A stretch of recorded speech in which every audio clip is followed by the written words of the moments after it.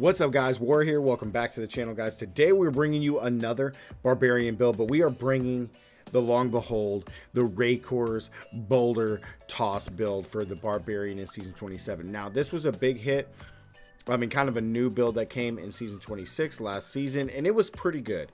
But it's pretty much the same power level, but we added a new power to it, which is going to be the activating Wrath of the Berserker consumes the 50 stacks of Tempest, Rhythm, and startles enemies where they take more damage up to a stack of, or up to 50 stacks for 20 seconds, which is really cool. There's not really a power in the Barbarian in season 27 for the angelic crucibles that really works for the build. So this is the one we're going to go with. It's the best option for the build. Raekor's is pretty good. We kind of built this one for speed, guys. But as usual, we're going to go over this. The build is really, really fun. It's just a little clunky on how to play because you really, really need to group up a lot of enemies. So let's just get in and do a GR90, showcase the build, and go over everything as usual. So the way the build works, guys, is that we are going to be rocking Furious Charge doing everything. We're going to keep Battle Rage up once every 120 seconds. We're going to keep Warcry, Call of the Ancients, and Wrath of Berserker up non-stop, okay? And as we do this, we're going to be throwing boulders, consuming all of our fury, and dealing massive amounts of damage. So let's do this. Okay.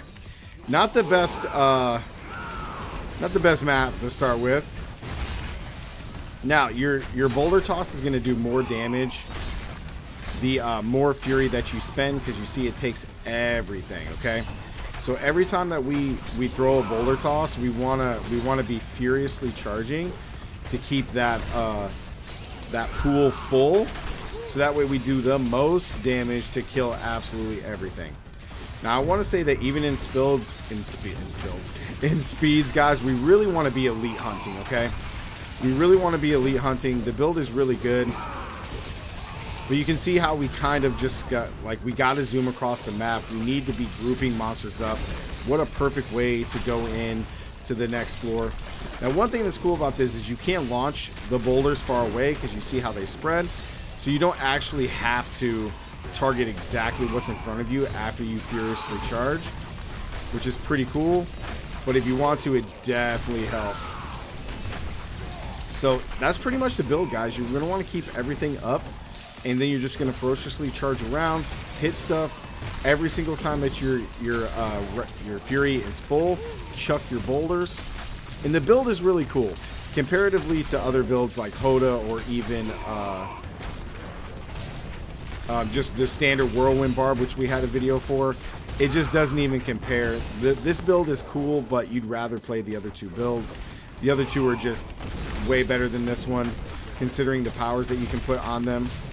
So, but this build is really cool. I really like that Raekor's has something that is actually strong. There's another rune that you can use for this, which would be really cool. It doesn't deal as much damage, but it is really fun, and it would work for the build, which is pretty cool, I think. But as far as groups, what you want to do, you just want to group these guys up, man. That's it. You see how it spreads and does a crap ton of damage? Oh, we got a returning floor. Let's go. Huge. And you see, we want to keep everything up. We want to keep all of our cooldowns up at all times. Where you at? Rift Guardian can be a little problem to deal with, but not too bad, guys.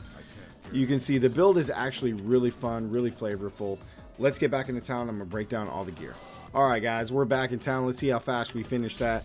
2 minutes, 22 seconds on a GR90 is not too bad for Raekor's. Again, I'm probably not the best at this, and using Raekor's, the build is kind of clunky in a sense, to me anyway, comparatively to other builds. But we finished it in 2 minutes, 20 seconds, which is kind of what you're aiming for, between 2 and 3 minutes. So let's look at the build and everything that you guys are going to need, okay? So we are rocking the full Raekor set. We're rocking 5 out of the 6 compared with Captain Crimson's to just make up the difference here, but all right, guys, let's get right into the gear and everything that you're going to need for the breakdown. We are rocking 5 of the 6 pieces for the Raekor's Legacy of Raekor set. Everything is going to be done through boulder toss, but everything starts out with Furious Charge. Furious Charge gets every rune, and you do increase damage for Ancient Spear for each % of life missing, which is great. And then when you hit enemies with furious charge or weapon throw, you increase the damage of your next spear by 5,500%, which is awesome, up to 5 stacks. We combine this with the Captain Crimson's set because we want maximum cooldown and resource cost reduction, because we want to be able to constantly have all of our skills on permanent uptime and regenerate our fury, so that way we can boulder toss non-stop. Okay, we went with the Scholar's Salvo, was it Salvatation? Salva? Man, I can't use words today. But the bracers here, we're going to doing these for increased damage for Ancient Spear. And then if your Ancient Spear Boulder Toss hits 5 or fewer enemies, you have increased damage, which is great. So against Rift Guardians, against just a small pack of elites, very, very strong. Okay, we got Squirt's Necklace for double damage, and then Convention of Elements for more elemental damage, with Band of Might for damage reduction, because we're non-stop furious charging everywhere. Okay, then we have the Atreat's Law, which gives us weapon throw and Ancient Spear deal increased damage. And then weapon throw generates 50 additional fury based on the distance of the enemy that you hit, and you can go above the maximum cap of 200. Ancient Spear also refunds 50 fury based on the distance of enemy hit. So this is great. We can go above our max, and then we get fury back the farther we hit people, which is awesome. And then the 300 Spear increase the damage of weapon throw by 200%, which is great, and the attack speed of weapon throw and Ancient Spear by 200%. Fantastic. Okay, so that is the gear, guys. The gems that we're rocking is Molten Whizzle Beast Gizzard for just more shield to help complement Squirt's Necklace. We got Zaya's for more damage at longer distances, of course, and then Bane of the Trap for more damage. In the cube, guys, we're going with Messerschmitt's Reaver to help with our permanent uptime on our abilities, mainly for Call of the Ancients, Wrath of the Berserker, and Warcry. We got Fury of the Ancients for Call of the Ancients gains the effect of Ancient Fury, and your Ancients attack 100% faster, which is insane. And then Royal Ring of Grandeur to complement the 2 sets. Into our skills, guys, we got Battle Rage Bloodshed, which is awesome. I've really tinkered around with swapping this out to just more movement speed or something else, just changing up the rune. We have Ancient Spear Boulder Toss, which is really cool. Furious Charge, doesn't matter what rune you pick, you get all of them. We have Call of the Ancients together as one to help with some damage reduction, because we get the Ancient Fury rune on top of that, so we got 2 for that. Warcry Charge, this is huge. This helps keep our fury full constantly. The reset on this should be relatively quick, so that way we can keep our fury at full to constantly throw boulders. And then Wrath of the Berserker Insanity for just more damage and more damage reduction, move speed, all that good stuff. Into our passives, we got No Escape, increase the damage of Ancient Spear by 30% if enemies are 15 yards away. Animosity, maximize our fury. Boon of Bolkathos to help with our cooldowns for Call of the Ancients and Wrath of the Berserker, and then Rampage, of course, for more damage. Those are the skills and passives, guys. Let's get right into the stat priorities. You want Strength, Crit Chance, Ancient Spear damage in the helm. You want Strength, Crit,